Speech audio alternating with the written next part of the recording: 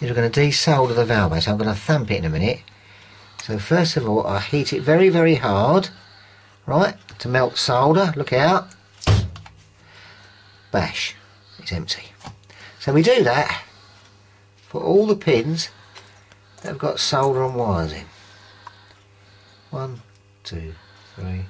I think we're probably ready. Okay, so you can now see.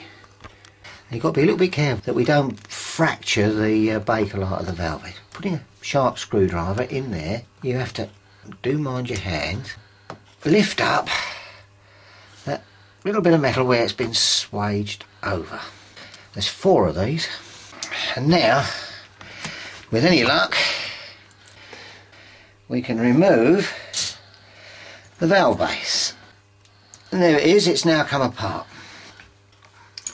And the first thing you do is you take this bit of metal out, because we don't want that in the way, and that is soldered in here.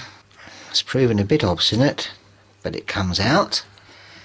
There it is. So the base is now clear. And at this point you need to get the solder out of all the holes. Put fresh solder back, heat it, tap it out, and the hole will be nice and clear. Okay, so we'll try this one here. Alright, there we go. And there it is. It's now clear. Now, you need those all clear.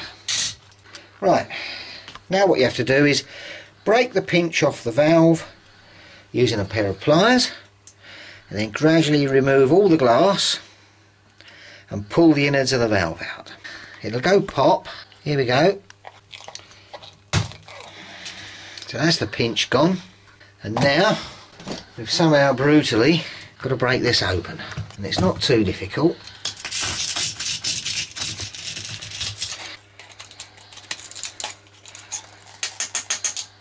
Now the glass has come out. What we've got to do now is extract the innards any which way you can until they come out. And there is an empty valve can.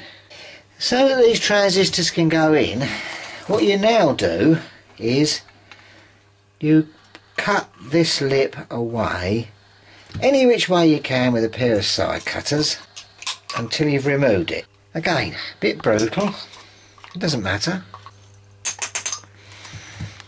Nearly removed it all, so you get as much out as you can, and then using a half round file, you simply put your half round file in, hold it in your lap and file out that lip until you've got a nice large hole inside the valve body. And that is ready then for fitting over the top of the transistors.